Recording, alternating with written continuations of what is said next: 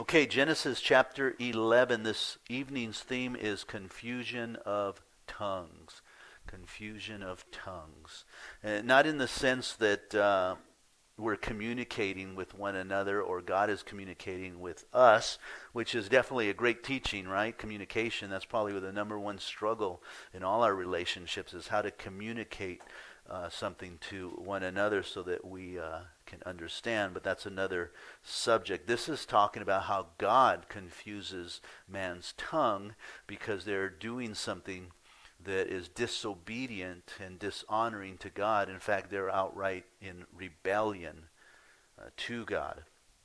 The account of the Tower of Babel is found here. We've all read that story one time or another, or have heard of that story. And it's one of the saddest stories in the Old Testament, and probably one of the most important historical stories of the Bible, speaking from linguistics and nationalities and so forth, and separations of nations. Sad because of the rebellion that it depicts in mankind. Of course, you can go anywhere before that, starting in Genesis with Adam and Eve, and how the woman took the first step to eat of that fruit, knowing very well that she was not supposed to, but was convinced by the enemy to do so. So she became disobedient and rebellious to God. And then, of course, the man followed right along. And so it's a sad place to be in rebelliousness. You have to justify that somehow in order to feel better about yourself. But also historically, because of the world's culture that is birthed from the Tower of Babel. This is where God confuses their tongue and then separates all the various nations that we have existing today. And we'll talk a little bit about that. So kind of top-heavy, this message, in the sense that the story of Babel is in the top of the chapter, and then it kind of gets into genealogies, and it kind of slowly enters into the life of Abram, who later on becomes Abraham, and Sarai, who becomes Sarah in the future. So it's kind of leading into that, but first, the first few verses here, actually first 4 verses deal with this rebellion. So the building of Babel. Let's go ahead and read the first 3 verses. Now the whole earth had one language and one speech. And it came to pass as they journeyed from the east that they found a plain in the land of Shinar. It's a fertile valley. There's plenty of water. It's probably the ideal place to build, to live, to dwell together. It's by the Euphrates River, and so they chose it, kind of like we'll see later on down the road. Lot chooses a piece of land that's very green and is going to be profitable to him. So they landed in that plain there, and they dwelt there. Verse 3. Then they said to one another, "Come, let us make bricks and bake them thoroughly." They had bricks for stone, and they had asphalt for mortar. So we see immediately in this chapter that the whole earth had one language and one speech. Now, I have studied this verse, just this verse alone, for years, trying to understand what he's trying to say there to us, a language and one speech. And I've talked with other people about it and gotten their ideas, and I still don't know what it's talking about here. I'm not even sure if it's really saying that at that time, there was only one language that mankind was speaking, and we'll see that in a second.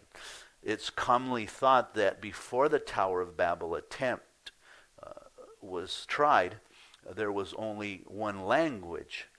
The broader context, though, seems to say that it's the opposite. If you look at chapter 10, verse 5, verse 20, verse 31, it mentions languages being spoken by the descendants of his 3 sons.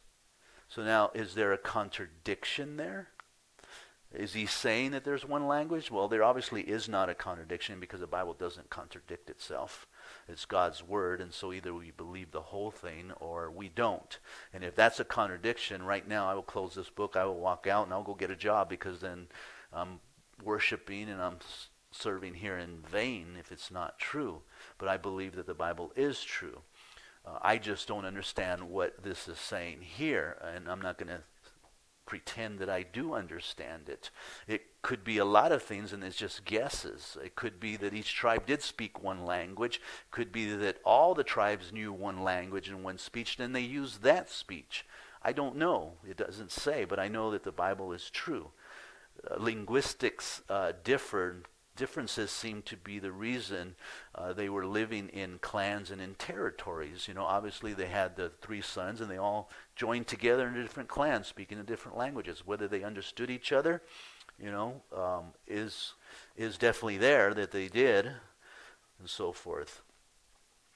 Linguists who are scholars in it, and these are people who study it with PhDs and so forth, and they affirm that all languages can be studied, and as they study all known languages or even read of certain languages, they have found some interesting things. They have found that all of these different languages have borrowed intensively from one another, and they can trace it all the way back to just one language. So that's interesting, that the educated and that know and understand languages can trace back all the way as far as even through the Hebrew, because the Hebrew language came later on through Abraham. And so even before that, whatever language it was that they spoke at that time. Now, another point here is the fact that they were in unity. So it's not necessarily the language that's the problem here with God.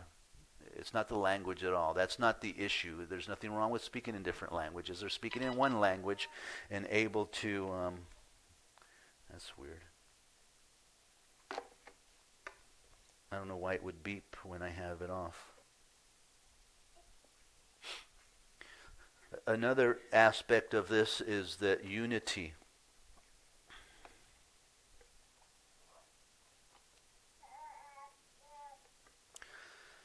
Is not always a good thing in the world. Now, what do I mean by that?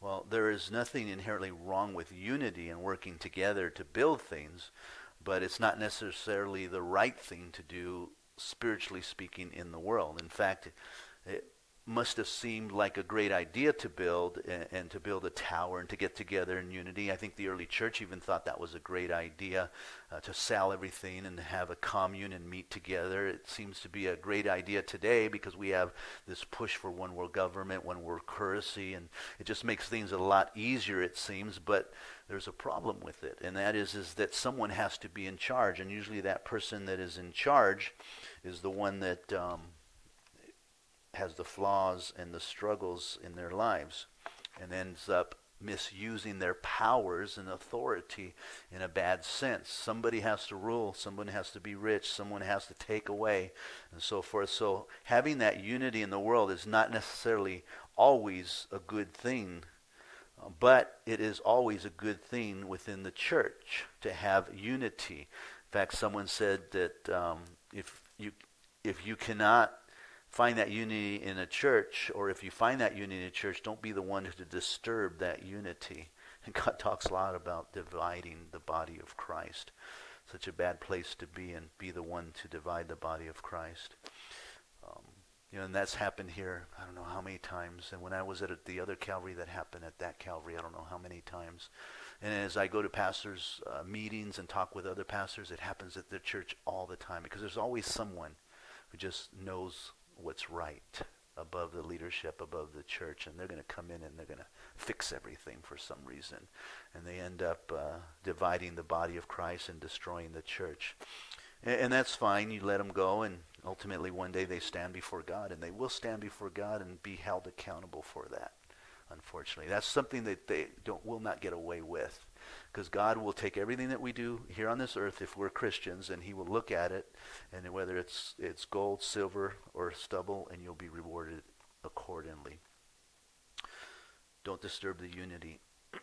The idea was to concentrate to build a powerful group, cities, instead of obeying God's commandment. That's really it, because it's not the unity that's necessarily the sin here at all. Don't misunderstand that. Well, they were trying to get together and they're building this tower. No, it's not it. That's not it. In fact, it wasn't even what it really was disobedience, but that is what led to a further sin, which was idolatry, because they were building these towers to worship idols. other than God Almighty. So the real sin was disobedience. They didn't obey God. And if you go back to chapter 9, Genesis 1, God, like he did in Genesis chapter 1, who spoke to Adam and Eve and said, be fruitful and multiply. And then in chapter 9, once the flood was all over, what did he do to Noah and them? He also said to them, be fruitful and multiply and replenish the earth. So the command, the direction of God, the plan of God was to be fruitful and multiply. Just a simple request. Look, the world has been flooded. Millions have been perished, and now I want you to repopulate the earth. And I want you to do that quickly, rather quickly. And yet they decided that wasn't a good idea. That wasn't a good enough plan. They decided that God didn't know what he was talking about. God didn't understand things. He didn't understand the economics of it all. He didn't understand the dynamics of the family. Whatever it was, he just doesn't know. And so we're going to do something different. We're going to gather together, and we're just going to keep a nice tight group, and we're just going to build a tower, and we're going to worship God, our God, the image that we make him into. That's human pride, is being in control. That's the sin of Adam and Eve. That was the sin that Satan whispered into Eve's ear. The day you eat of the fruit, then you will realize that you're like him, knowing good and evil. And so you can reason and understand and be in control of your own life. They ignore God's clear instruction in favor of their own wisdom. Their own wisdom. 100 years later, after the flood, Nimrod builds this city in Shinar, a city built with bricks, because there were no stones in that area, so they had to make bricks, asphalt, which was a mineral pitch, and it would harden as mortar between the bricks there. And then later on, these cities were located and became places like Babylon, places like Akkad or Kalish, and these were places where there was full of idolatry because of this one man, Nimrod, who was a mighty man on earth, as Genesis 10:8 says. Chronicles affirms that in chapter 1, verse 10, a mighty man on earth. Genesis 10:9 talks about him being a mighty hunter. Pride comes with power. I believe when you're strong, when you're strong-willed, when you're a strong thinker, when you make decisions, when you choose to do something, I believe that there's a great possibility of sin to take place, because then you become God and you start taking control, you start manipulating, you start changing, and that's where sin creeps in, because you are very powerful, like this man, a mighty man of the earth. I mean, he was a mighty man. He had followers. People would follow him. He could understand things, and that's something that people liked, and it could give you some pride. It could lift you up, and so forth. I remember Chuck Swindoll talking about being a professor, and he would pray for those that were handsome and very smart kids. These were young kids in the Christian university, and he said the reason is because they're smart and they're handsome, and they could easily fall, and that makes total sense. And eventually they all became a wasteland here. Micah 5:6 talks about they shall waste with the sword in that land. Now, this tower that they built is in the shape of a ziggurat, it says, which is a stair-stepped pyramid shape. It's edifice, reaching high, as it says, to the heavens. And it was used for pagan practices of astrology, observation. They'd go to the very top and read the stars. This is where the Chaldeans came from. These were the groups that Daniel had to deal with in Babylon and so forth. Literally, it could be said that it was a stairway to heaven in a sense, and to understanding and direction. Today we can open up the Enterprise or the Herald or exam paper and look at horoscopes, and it's a way for us to look into the stars and see what our futures hold. Well, that's sin too, if you're looking at the horoscope and you're putting your faith and trust in what some man is telling you the alignment of the stars is, and this is what your day is going to be like because of your birthday in a certain position and so forth. Here we see this picture of human effort, and only God can really give them what they're looking for. Interesting, in archaeology, they have found 24 mud brick towers built like pyramid forms there in modern Iraq, which they believe came from this time of Babylon and probably of Nimrod itself. So we have historical evidence of these towers being there. Ancient tradition tells us that the ziggurats were also communication towers, by which people were able to communicate with one another through using some sort of crystals, which is interesting. We don't understand how it worked.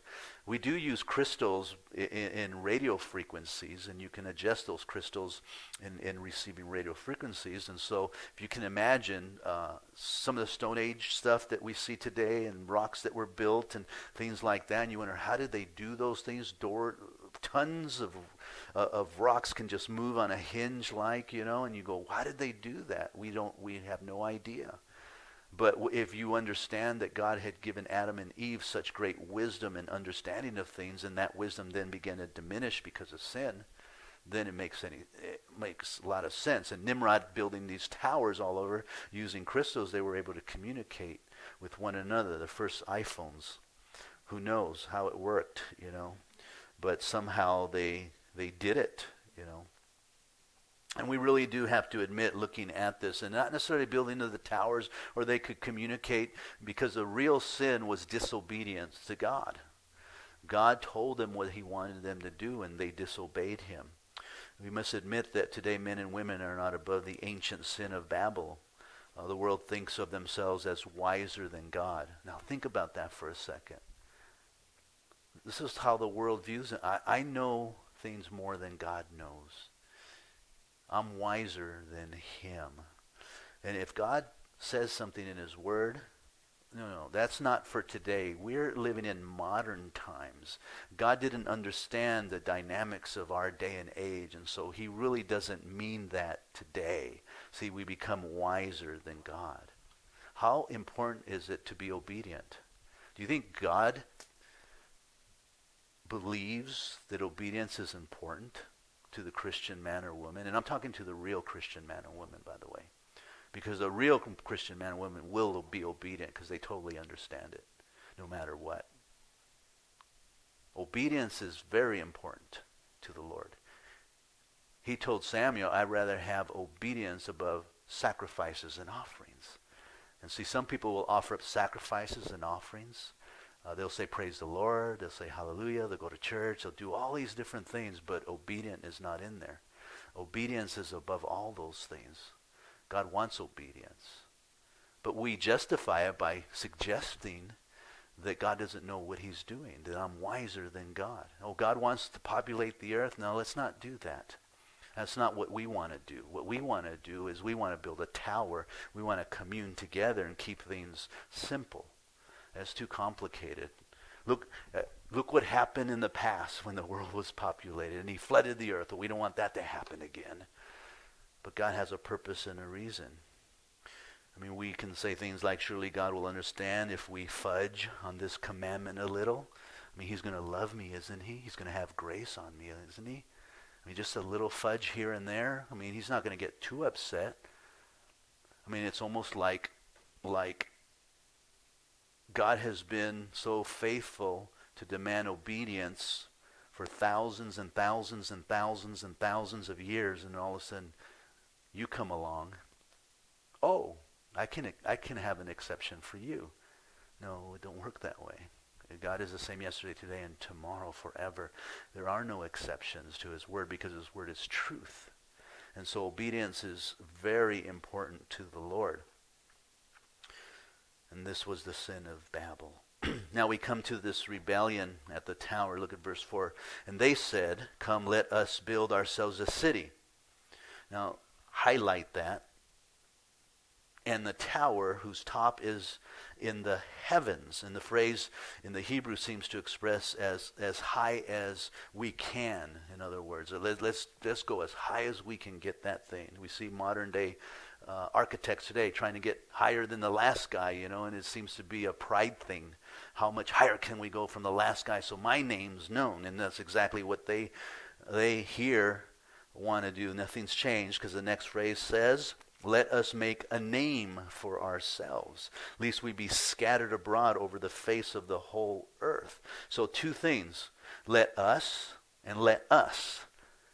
You see, it's about us. It's about me. It's about what I want. I want to build ourselves a city. I don't want to populate the earth. I want a name for myself. There's more for me out there. There's so much possibility, and if I take time to have a family, if I take time to have children, if I take time to raise them, I've missed out on what could have been, because of all of that and so forth. So it's about us, and that's why they say, let us. And anytime we start with us or I want or I think, then you're sinning. Because not what here's the bottom line. It's not what I want, and it's not what I think. It's what God wants, really. His word is very clear, right? And we've accepted him as our Lord and Savior. We've confessed him. We bowed our knee to him. And now we've asked him to lead and guide us. So really, we should follow him and not question the things that he's asking us to do, as these people did. We see the lust for power and how it corrupts, and we see that they took these bricks and built this great tower whose top was to the heavens so that they could make a name for themselves. Kind of the mantra of our ages today. It's all about making a name for yourself, about being the richest person, about having the most stuff out there, the things you wear, the things you drive, and so forth. It's all about us. Even within churches, and we need to be careful. It's not about the size of the church, because you want to be bigger than the other church, because you want a name for yourself. That's not important. What's important is the growth of the church spiritually, the maturity of the church. It is why the Pharisees, like some of us, love to do their religious deeds where men could notice them, because they could make a name for themselves. Oh, that guy's a righteous man. That guy's he's on fire for the Lord. He must be really holy. Do things in humility. Self-promotion is simply what we want in the Western world. One of the first marks of a rebellious spirit is to disobey God, and at the same time to elevate self and to try to act like God. Pride is that destroying quality that destroys us. They wanted to be somebody and not just any other person that was scattered in the whole earth. Listen to what John said in his little epistle. He says, for all that is in the world, the lust of the flesh, the lust of the eyes, and the pride of life is not of the Father. What does he mean by that? It's not of the Father. It's not of the Father. He has nothing to do with it. Well, who it's of? It's of Satan. That's his baby. All of that stuff belongs to him, and it is contrary to God, and it is in rebellion to God. It is of the world, and the world is perishing away in the lust of it, but he that does the will of God abides forever. Obedience. Pride goeth before destruction, Proverbs 16:18 says. I think we need to really ask ourselves constantly, am I purchasing this item, seeking to promote myself? Am I performing this service so that I can meet or feel better about myself, attracting attention to myself, live more comfortably for myself? I mean, those are the things that we need to ask ourselves, because living godly is not always living comfortably. Or am I doing it for the glory of God? That's what we should be doing, for the glory of God. How does this glorify God? How does this glorify his word and what he has written down? That's important to me more than anything else, more than my feelings and more than my emotions. I think if Nimrod would have asked that of himself, how can we glorify God? I know how. Let's be obedient and let's populate the earth instead of build a tower and a name for ourselves. I think we need to be careful that you try to brand your name, brand your church. It is a matter of the heart, and God has to touch that heart and give it humility. Now look at the judgment on these families in verse 5. But the Lord came down to see the city and the tower which the sons of men had built. And the Lord said, indeed, the people are one, and they all have one language. And this is what they began to do. Now, nothing that they purposed to do will be withheld from them. Then he says, come, let us go down and there confuse their language, that they may not understand one another's speech. So the Lord scattered them abroad from there over the face of all the earth, and they ceased building the city. Therefore its name is called Babel. Babel can mean gateway to God as a tower, or it can mean as it becomes confusion. It's just babbling. Because there the Lord confused the language of all the earth. And from there the Lord stretched or scattered them abroad over the face of the earth. Now, first thing that we notice that I think is important is the Trinity there in verse 7 when he said, let us go down there. Speaking of the Trinity, Elohim, speaking of one, yet three persons there. And God said, us, they took notice, the Trinity, of what man was doing. He wasn't approving it, by the way. It seems like in verse 6 that he might be approving it because they're purposing to do what is in them, but God is not approving it. Just because someone doesn't say something, and because someone allows someone to do that, doesn't necessarily mean that they approve of it or if it's the right thing to do. You can have 100 people doing something and you join them because there's 100 people doing it, but it doesn't mean that it is the right thing to do. So God just allows them, and he says, okay, now let's confuse them. Let's confuse their language because they're building this tower.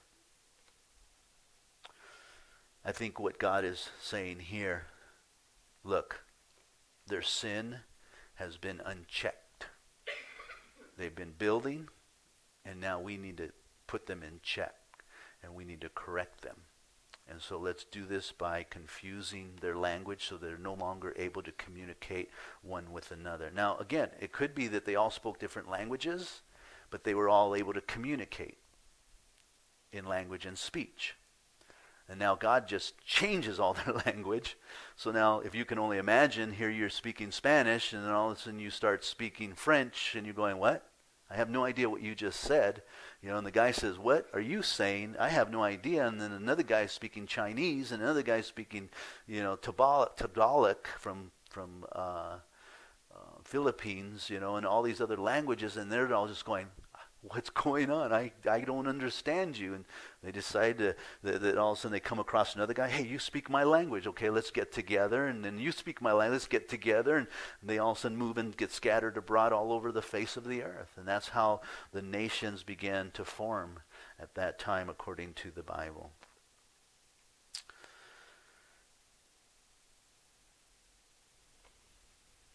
God then divides them completely. They're confuse their language, or literally their lips, as the Hebrew text says. And then we come to the generations of Shem. Remember, Shem is the son of Noah. Shem is in the line of Christ, and so it's important that he give us the genealogy here. I'm not going to go through all of these, but if you'd like to go through them, that's fine. This is the genealogy of Shem. Shem was 100 years old and begot all of these guys 2 years after the flood. But what's important is that we see there in verse 25, Terah, Nabor, lived 119 years and begot sons and daughters, and Terah was 75 when he begot Abram, Nahor, and Haran. Abram is Abraham, as we will see the family tree of Abraham. So Shem brought Abraham in, who would be the father of the Jewish race at that time. When you look at verses 10 through 32 really closely, and you go to Luke chapter 3, you can actually compare them, and they're like right on. Same name, same genealogies, right on. Again, it's more evidence of the Bible that it is the Word of God, and we can trust it. And now we come to the generations of Abraham. Now his genealogy through his father, Terah, verse 27, begot Abram, Nahor, and Haran. Haran begot Lot. So that we see now Lot introduced here in the text. And Haran died before his father Terah in his native land in Ur of the Chaldeans. So there's Ur. The Chaldeans, again, time has passed. The nations are spreading. The astrologers are now considered Chaldeans. They're living in the land of Ur. It is a Gentile world. It's corrupt. It's wicked. It's evil. They're worshiping probably the moon, the star gods, and so forth. And this is the atmosphere that Abraham is living in. Like us, we're living in an atmosphere where there is just so many different religions. You know, you can basically divide all religions into three groups. You have the cosmos. That's a religious system, the cosmos, where they believe that there's nothing that is out there that proves there's deity at all. It's just the stars, it's the galaxies, it's the universe, it's just life. Evolution, atheism, all dwells within the cosmos. There's no God in there at all. Just cosmos, just stars. And then you can look at the cosmos and God, where they mix the two together. Okay, there's cosmos, but then there's also God. Somehow God or gods, Greek mythology, more than Mormonism kind of thing, all gods and different gods and pantheism and so forth are all dwelled within that one group. Spiritualism, New Age philosophies and so forth, where they become gods. And then there's the middle one, and that's where we find Christianity, where it's God. It's just God, and He created everything else. We're living in a time where we have the cosmos, and we have the cosmos and gods, and yet we know the truth. And so in a sense, we're like Abraham, living in a world that's all confused. And so how much more important for us as true believers to let our light shine, to be different from the world. Because the world has no hope. And the only hope that they see is in us as we serve and are obedient to the Lord. That is the responsibility that we have as believers. And that should be something that is esteemed highly in our life. We should desire that because it is an honor and a privilege to be in that position.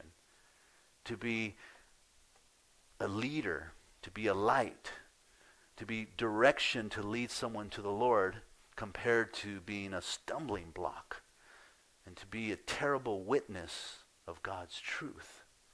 I'd rather be a leader, and I'd rather lead, even if it hurts, and even if there's pain, even if it's disagreeable, but I'm leading, and I'm leading people to the Lord. I was talking to a young man today, and it's just interesting that I see him, and I'll just say, how you doing spiritually? And he's like, man, you know, every time I see you, this is what he said, every time I see you, I ask myself that, because I don't know why, but every time I see you, it pops in my head. And so I kind of shared a little bit more, and he's talking with me and so forth, and I says, well, actually I'm a pastor of Calvary Chapel Inland. I'm trying to get you to come out. And he goes, oh, where are you guys at? So he keeps saying he wants to come out, but he's not there yet. You know, so you're going to lead, and people that are hungry and want to know the Lord and have this desire that something's missing, you could be that tool that God uses compared to a stumbling block, because they look at you and they don't know any difference. They don't see no difference in you whatsoever compared to the world. And we're living in a world, and Abraham was that man that just stuck out. Like Noah, who stuck out. Like Adam, who stuck out, you know. And God then used them as they stuck out there in their society. And so Abram at this time stuck out, and so God began to form a plan for his life. One, first is to remove him out of the land of Ur. Got to get you out of there. Got to get you isolated. Got to get you focused. And so I've got to get you out of this. So he then begins to move him out. Now, in verse 20, Abram and Nahor took wives. The name of Abram's wife was Sarai. the name of Nabor's wife, Malchi, the daughter of Haran, the father of Micah, and the father of Ishka. And Sarai, who was Sarah later on, was barren. She had no children, and that will be a dilemma later, but God promises to give her a child. So we see Abraham and Sarah here, first known as Abram and Sarai. Abram takes Sarai as his wife, and he finds out that they can't have children, and so they cry out to God. They live in the land of Ur, and the land of Ur literally means light or fire, probably worshipped fire at that time. Now God's going to use this family to bring a great nation, the Hebrew nation, the Jewish nation, through Abraham and through the promise of God, and not through their flesh and their work, but through grace and God's plan. They will have Isaac, and Isaac will have Jacob, and Jacob will have 12 sons, and these 12 sons will be the nation of Israel. So let's look at now Terah and Abraham, verse 31 and 32. It says, and Terah took his son Abram and his grandson Lot, and the son of Haran, and his daughter-in-law Sarai, his son Abram's wife, and they went out with them from Ur to the Chaldeans to go to the land of Canaan. And they came to Haran and dwelt there. So the days of Terah were 205 years, and Terah died in Haran. So 2 days' journey south of Ur is where God then begins to send them. So they are leaving, but of course it's not until after Abram's father dies. I think God basically said, you need to go out. You need to leave your family. You need to go, and I will direct you and lead you. And by the way, as God is leading him, Abraham has no idea what's going to take place. He is going by faith. Like most of us, we walk by faith. We trust in God. You know, when you're in the world, you have this, and no fault of your own, but just that we're fleshly, we live in the world, and we're trying to figure out things. You have your plans. You have your ideas. You're trying to figure out what life is about. You're trying to figure out, why are you here?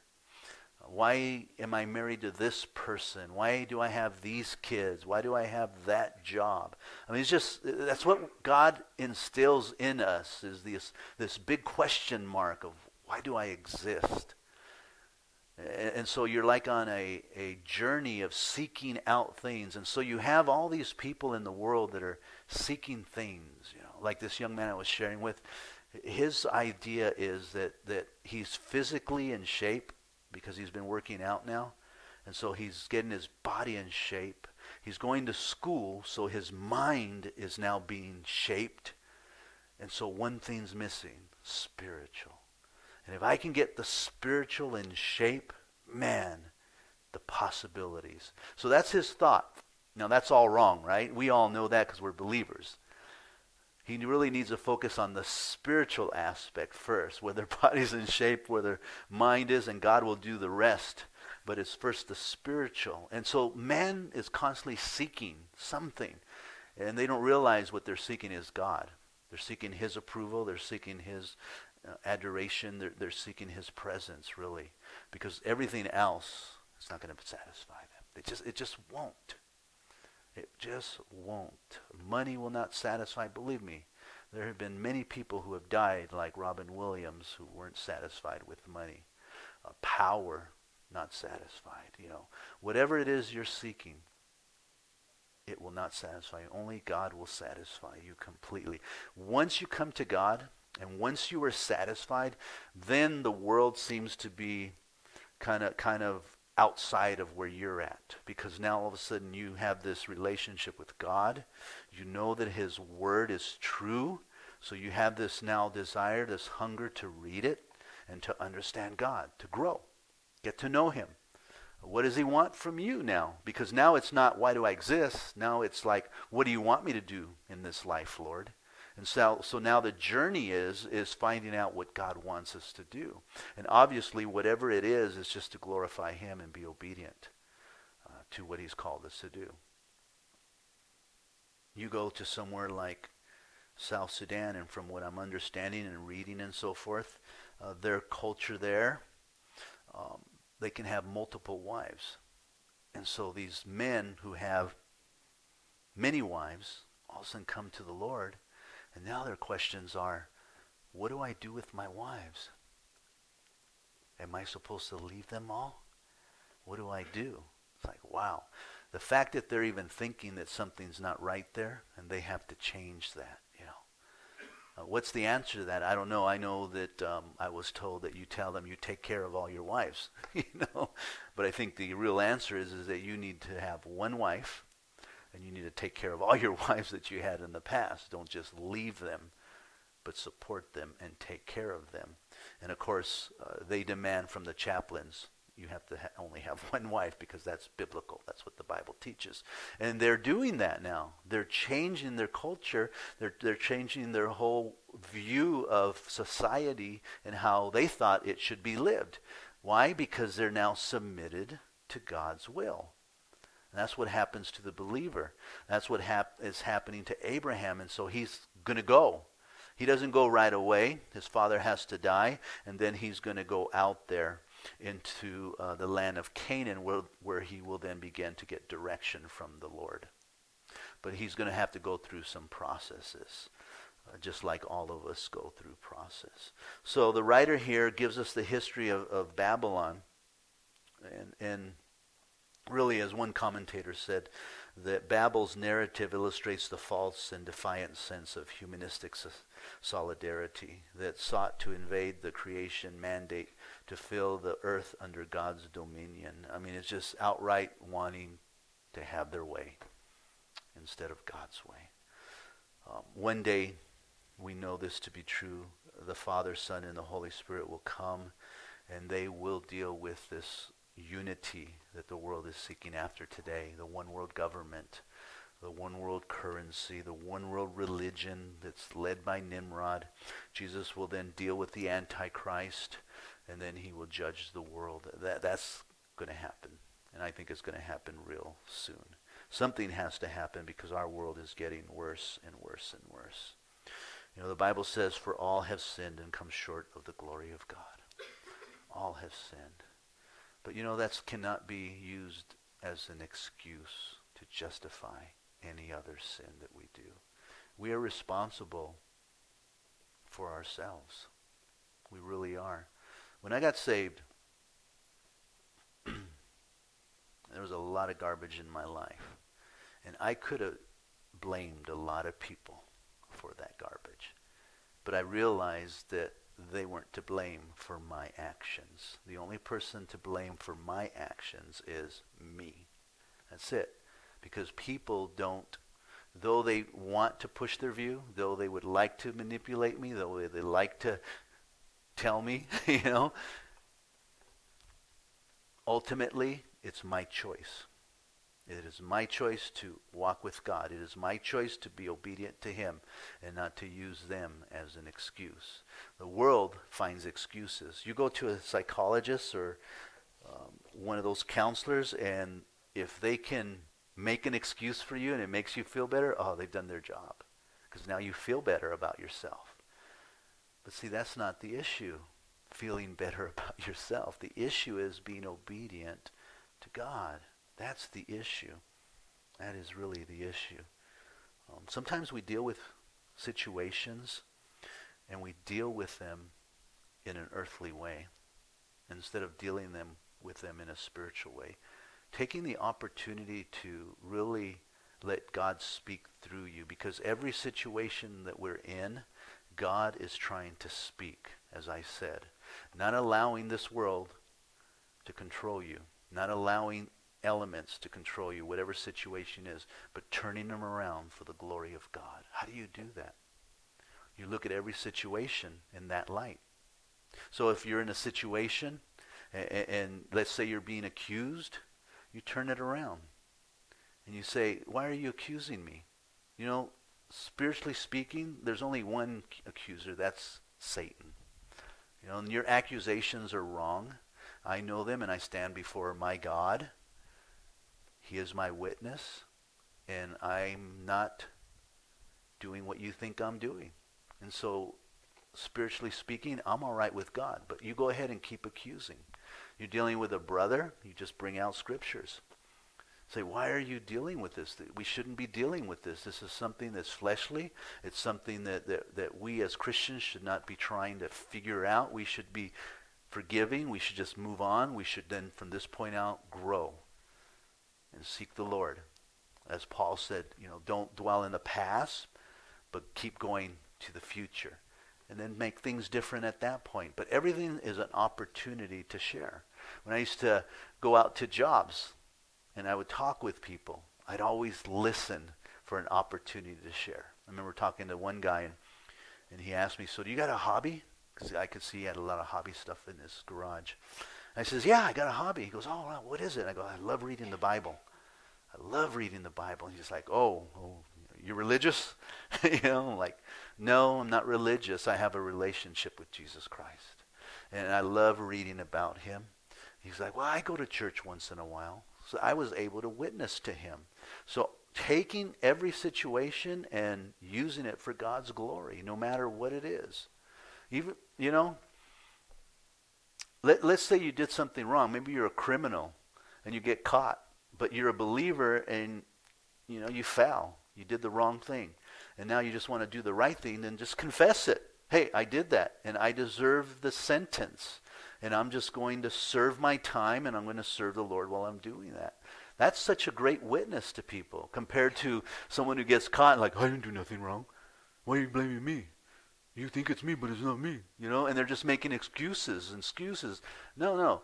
Hey, I did it. You're right. Let me serve my time now. I understand that. I have to serve time. I understand all of that. If you could have grace, that'd be wonderful. But if not, I deserve throw the book at me. I will make the best of it. I will go to prison. I will sit in my cell, and I will read my Bible. I will go to the Bible studies, and I will witness to everyone around me. See, that's a changed life that takes every situation and turns it around. And I think God saw that in Abraham living in that land. There was something different about him, and he chose him to be the father of many nations. God wants to use you right where you're at to glorify him.